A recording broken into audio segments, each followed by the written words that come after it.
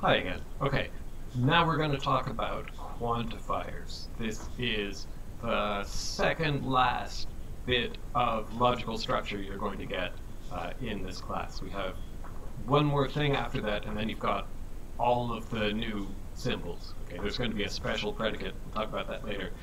This is the headline news for FOL quantifiers. Okay, so I said last time, sometimes you can have a complete sentence in FOL where you don't have any names. You're always going to have a predicate. A predicate is like a sentence, except it's got gaps in it that want to be filled by a name. One way to make a complete sentence is to fill the gap. Put a name in, and then you wind up saying something about the individual that you've named. But we can have complete sentences, things that can be true or false, where there's no names. What effectively happens is we'll say something about the gap. I won't fill it, but I'll say, you can fill it. Or I'll say, any way you fill this, you'll get something true. Okay, let's see an example. So here's a sentence. Everyone is present. This is, so if we examine this in terms of English grammar, this is another subject-predicate sentence. The subject is everyone, the predicate is present. Subject, who are we talking about? We're talking about everyone. What are we saying about them? The predicate. We're saying they're present. But in FOL, we say everyone. That's not a name. That doesn't refer to any specific individual.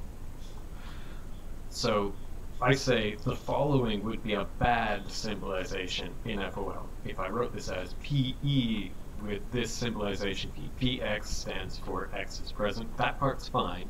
As a predicate, PX says X is present, that's fine. But E as a name for everyone, that's no good. That doesn't refer to any specific individual or even any specific group. The sentence doesn't say there's a certain person or a certain group of people named everyone who's present. It would be better to say, this is saying something like, no matter which person you take, that person is present. So if I'm teaching a class and I'm waiting for everybody to arrive before we start, I don't do that. Sometimes people don't come to my classes. But if we have a meeting that's going to start, right? I need everybody on the committee to be there before we get going. I might say everyone's present. I might say that in multiple different meetings where I'm expecting different groups of people, and I'm saying the same thing in each case. What I'm saying is everyone who counts is here. I'm not talking about a specific group of people and saying that they have some property. I'm saying of every individual I care about, of each of those people, they all have a certain property. So I'm going to say, the way we think of this sentence in FOL, it doesn't say there's a certain person named everyone who's present or a certain group of people. It says something more like this. It says, for any person you think of, that person is present. So in FOL, we're going to have a special symbol that says, look at the predicate that's about to come after this symbol. Look at its gaps. No matter what name you put in the gap, you'll get a true sentence. And the symbol is an upside down A. Okay, so if I write something like upside down A, and then a variable, and then a predicate that has that variable in it, what I'm effectively saying here is that no matter what you put in the gap I've labeled with that variable in the sentence that follows, you'll get a true sentence. So when I write this thing, which we read out loud as for all x, px, that's the title of your textbook, for all x. For all x, px, where px means x is present. What I'm saying there is, oops, there it is. For any object, any individual, any person, for any object, if you put a name of that object in place of the x in px, the result will be true. No matter how you fill this this gap, no matter how you fill this gap, you'll get something true. Okay. This couple of symbols here, the upside down A, we call that a quantifier. I'm going to give you a second quantifier in a sentence. There are two quantifiers in our language. This one we call the universal quantifier because it's saying something universal about everybody in the universe. No matter which person from anywhere in the universe you take, put a name of them in this gap I'm talking about, you'll get something true.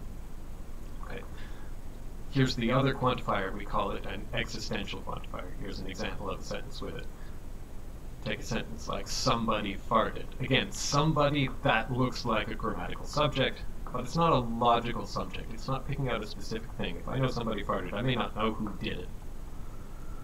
Here's how we symbolize it in FOL. We use a backwards E. The backwards E we call an existential quantifier. If you want to read the sentence out loud, you'd say, there exists an X such that Fx.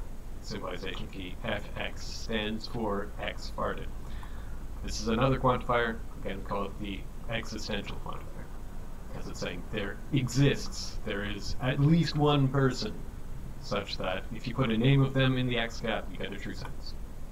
So think of exists X, Fx as saying there is an object, and again I'm using the object to mean individual, person, thing, whatever kind of thing it is that names can name. There is an object such that if you put a name of that object in place of the X gap in Fx, the result will be a true sentence. So there's somebody such that it's true that they farted, that that person farted. So Obama farted. If that's true, we're done. Roger farted. George farted. Secretariat farted. This sentence exists X, Fx. That's telling you at least one of those things is true. Okay. Now, here's why it's useful for us to think the way FOL has us think about those sentences. Why shouldn't we just think of somebody and everybody as subjects, as names? Because when we combine quantifiers with the connectives we had in TFL, we become able to see the structure of sentences like this one that connect two different predicates. So instead of taking all mammals here in the sentence, all mammals are warm-blooded, instead of taking that as a name, as a subject, I can see this as a sentence that connects the predicate X is a mammal with the predicate X is warm-blooded. Here's how we would symbolize this in TFL, or sorry, in FOL. We would say for all X, if X is a mammal, then X is warm-blooded. Okay. So this sentence says, no matter what object you take, it's a universal quantifier. No matter what object you take, if you put a name of that object in the X gap, in the thing that comes after me, which is this sentence in brackets, you'll get a true sentence. No matter what object you take, if you put a name of that in the X gap. Now notice there are two gaps here with the same label. There's a pattern of repetition. Remember, that's one of the key things logical structure is about. Pattern of repetition here, we see the same label on these two gaps. That means they have to get the same name. I can fill the gap with whatever name I want as long as I put the same name in this first X and in this second X. Just to reiterate something that we've seen before, like when we were talking about rules, how to read rules for natural deduction, when you see the same letter repeated, the same variable letter repeated, that means you have to put the same thing in both gaps. But when you see different letters, if I had an X and a Y, that doesn't mean you have to put different names. It means you're allowed to. So if I had X and Y, you're allowed to substitute, say, Obama in both cases.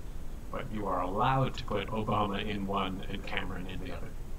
When you have X occurring twice, like here, you have to put the same name in both places. So this sentence tells me that a bunch of different sentences are true. So here we have mx arrow wx. The universal quantifier on the front tells me no matter what I put in the x gaps, I get a true sentence. So mo arrow wo, that's got to be true.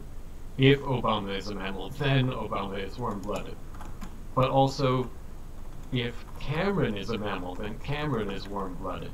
If Secretariat is a mammal, then Secretariat is warm-blooded. If Roger is a mammal, then Roger is warm-blooded. Anything you put in that gap. If this, then, sorry, if this part, then this part. Okay. Think about the truth table for arrow. This video is getting a bit long, so I'm not going to go through this, but I said in the beginning when we were learning the truth table for arrow, and the reason why we were reading it as if then, I said, just hold on. I will tell you about the reason why that's the truth table for if then when we get to FOL. This is basically it. I think the normal English sentence, all mammals are warm-blooded, says the same thing as the normal English sentence. If it's a mammal, then it's warm-blooded. Okay, but if you want to have that equivalence, and you want to say all mammals are warm-blooded, we're symbolized as for all x, mx. If mx, then wx. You want to have the truth table that we had. Think about that for yourself. We'll talk about it in another video if you like. I'm going to stop there.